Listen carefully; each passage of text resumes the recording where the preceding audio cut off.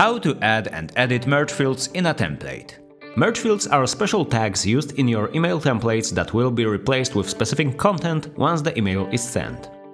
Emails with merge tags can be sent either via dashboard or API. What you need to do in order to use them is just type them inside your email's template.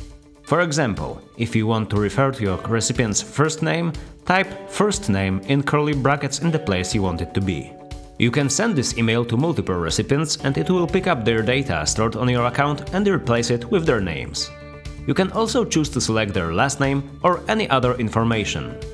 Just remember that most of the merge fields data you use come from your contacts detail table, which you either type in manually or provide with a CSV file.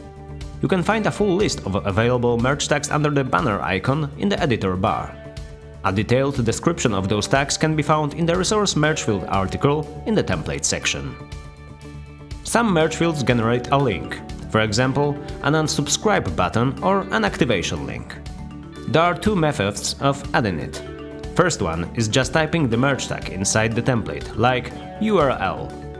This will generate a link, which you might actually find not that pretty, so in order to have more control, you can use the second method, which is the href code in HTML editor.